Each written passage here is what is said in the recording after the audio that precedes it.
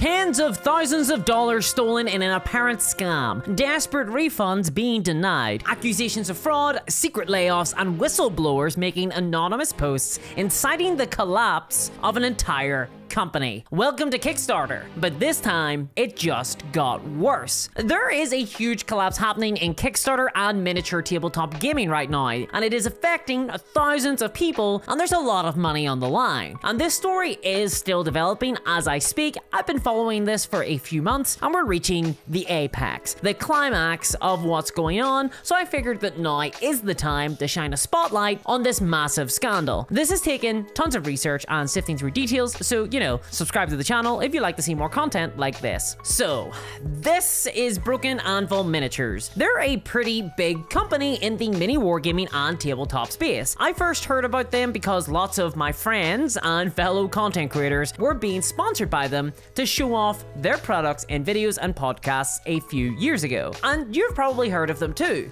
most likely because of their very first big game, the one that brought them to mine and a lot of other people's attention, Rivenstone.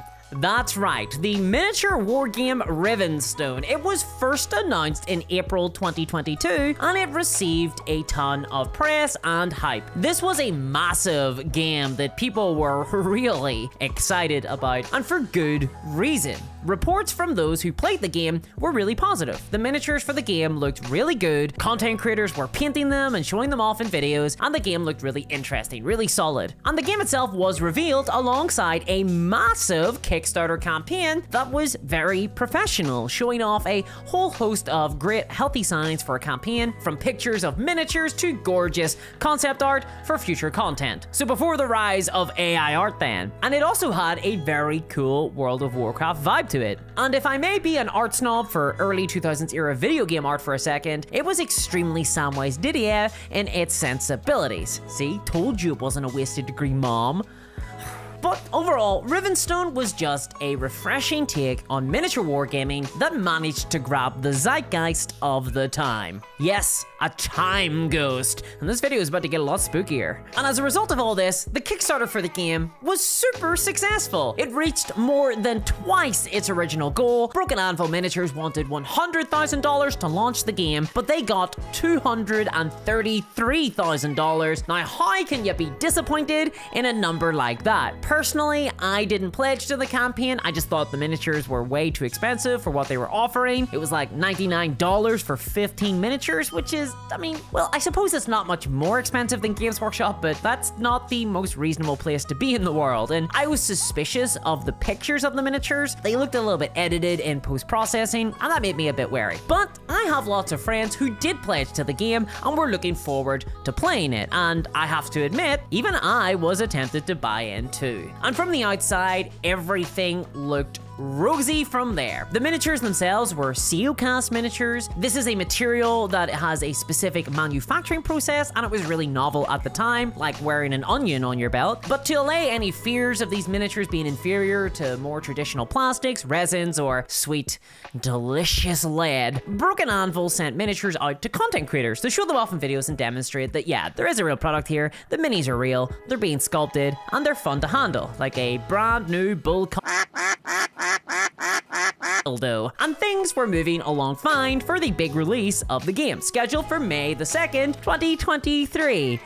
Oh no, that's a problem. See, for those who are watching this video far in the future, first of all, why didn't you stop the December 17th incident? I will never bow before Krull. But aside from that, I've made this video in September of 2023, and as of recording, Rivenstone has not yet been released to the public. Suffice to say, the original May release date was missed by Broken Anvil. But that's not super unusual for a Kickstarter. Often games and campaigns are late, especially considering the impact of COVID over the last few years. This could just be a delay. Spoilers, it's a lot worse. See, after the successful campaign of Rivenstone, Broken Anvil decided to start another campaign, this time for a product called Forged, a massive miniature collection. This was launched in November of 2022, and again, it was a massive runaway success. yes, they offered 134 miniatures for only $120, which, I mean, do I need to say this? It's a really good deal, much better than Rivenstone. And this was a super successful campaign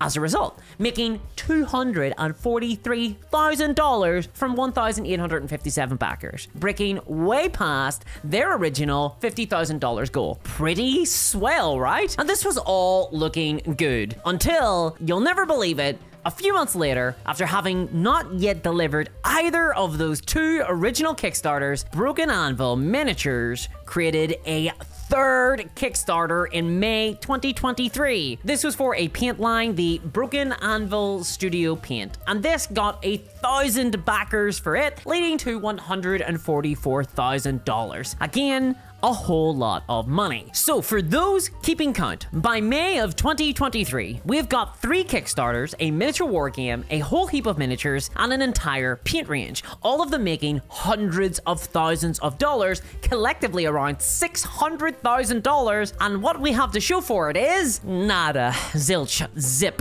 nothing. And as you can imagine, by May of 2023, the backers of the very first Kickstarter, Rivenstone, were getting a little worried. And all of 2023 was filled with drama for the Broken Anvil community. A lot of stuff happened in a short period of time. Chris, the owner of Broken Anvil, was constantly getting into fights with customers on Discord. People were trying to find out what was going on behind the scenes. Comments amongst users on Kickstarter were getting terse, and the community wanted answers. And it now turns out that they had very good reasons to be worried, because at the end of August, an anonymous poster claiming to be an ex-employee of Broken Anvil Miniatures has now come forward on the very famous Daka forums to reveal everything that has allegedly been going on behind the scenes of Broken Anvil. And it is absolutely horrendous and horrifying for anyone ever thinking about backing a Kickstarter project. This is a huge cautionary tale. So what happened? Well, according to this source, it turns out that Rivenstone had been successfully funded in that original campaign in 2022, and Broken Anvil did have enough money. But the success of this campaign apparently fueled an unsustainable amount of growth for the company, and Broken Anvil took on a load of new employees, and they rented offices, and as a result, Broken Anvil started to lose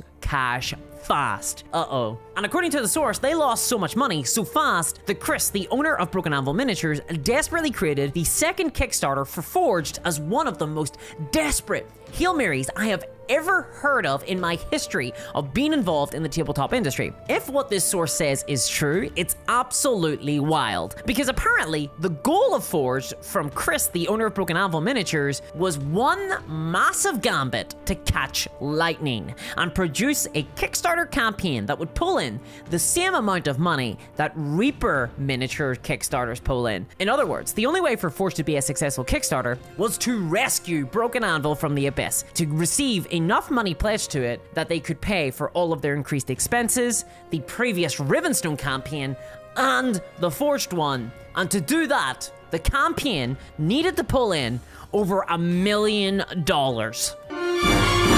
His goal was to ape Reaper Miniatures. Now, in theory, this could maybe be possible. Reaper routinely pull in millions of dollars with their Kickstarter campaigns, especially the dozen or so Bones campaigns that they've done over the years. Quiet in the Back, so juvenile. These are huge campaigns promising hundreds of high-quality miniatures for really cheap prices, and they're designed for role-playing games, and they are huge tentpole affairs, and they are indeed able to raise millions of dollars for Reaper. And apparently this is what Forged was designed to also do. And the idea that Broken Anvil were trying to replicate the success of Reaper Bones does make a little bit of sense, considering that both campaigns for Forged and also for Reaper Bones are focused on value and bang for buck. You can see how they were trying to kind of tie into the same audience in the marketing. Though, it must be said that the Reaper campaigns are long established, and they're filled with new miniatures entirely that have not been seen before, whereas the Forged campaign that Broken Anvil did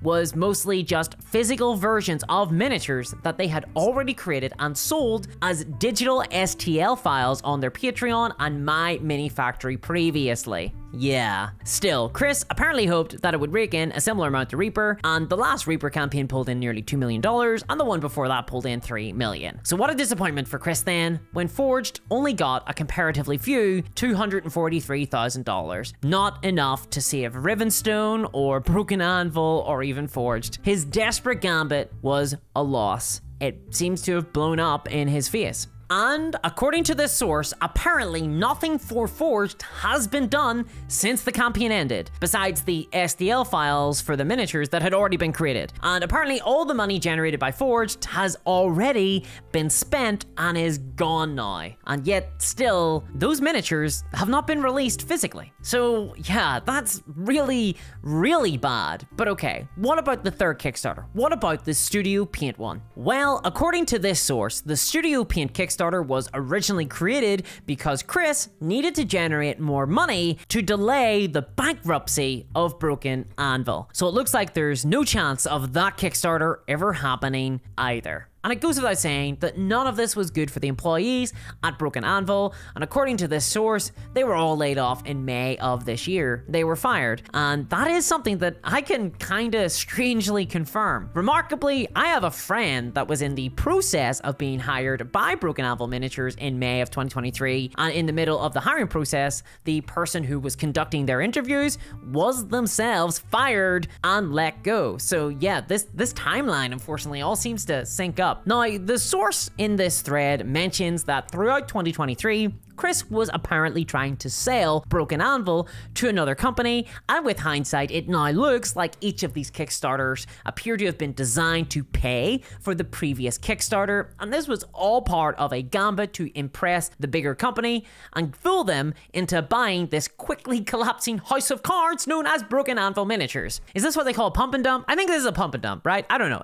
This sounds like a pump and dump. That can also mean another thing, but we're not getting into that. But the story doesn't end here, because this potential seal is something that Chris acknowledges in an update post that they posted on Kickstarter entitled Current Business Status, and this coincidentally just happened to arrive a few days after this alleged ex-employee expose. Very convenient timing, it must be said. So, in this August update, Chris, on behalf of Broken Anvil Miniatures, confirms that throughout 2023, they were attempting to sell the company to another group, but that the deal fell through in July of 2023. In this update post, Chris tries to blame the potential buyers as the reason for the collapse of Broken Anvil, but it is painfully clear that it was Broken Anvil that had issues, because, I mean, he says that, quote, "Ultimately, despite our best efforts to preserve what my team and I had built together, we suddenly found ourselves in a worse position than we started in part due to the complicated nature of the early merging process." Yeah, right, I'm sure none of this has anything to do with the previous years of apparent mismanagement. But even if any of this statement is true from Chris, why was none of this communicated in the risks and challenges section of the various Kickstarters? Because yes, there is a space on Kickstarter where a company can lay out for potential backers all the possible foreseeable problems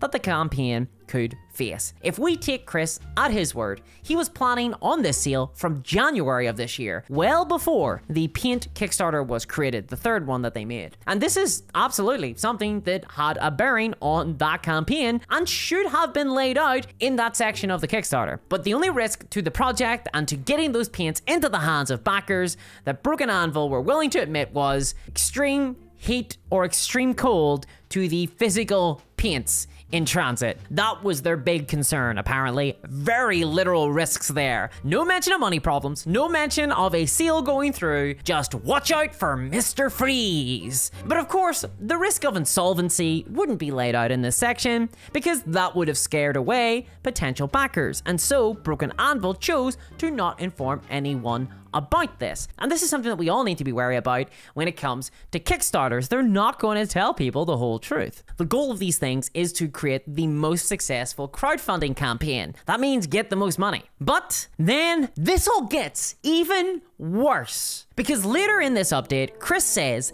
that only himself and his partner are still working at Broken Anvil, along with a few core members. He doesn't give any details on what they're going to do now, except to say that they're going to, quote, brute force a way forward. And that means nothing. And then he has the audacity to say that while we wish we had more to freely share with our community, we are obligated not to disclose much information at this time. Which honestly, this statement has me just scratching my head. It sounds to me like they either have nothing up their sleeves, or their big plan is to kidnap the royal family and hold them to ransom, which is a pretty grim plan to find oneself in. Honestly, this all reads as simply damage control and a desperate attempt to retain some amount of reputation in the industry, shredded as it is. But worst of all, Chris then says that they will not be offering refunds to backers. Everyone is stuck with their money in limbo, presumably spent by Broken Anvil on who knows what. But hey, here's the real twist of the knife. You can still go to the Forged Kickstarter right now and pledge.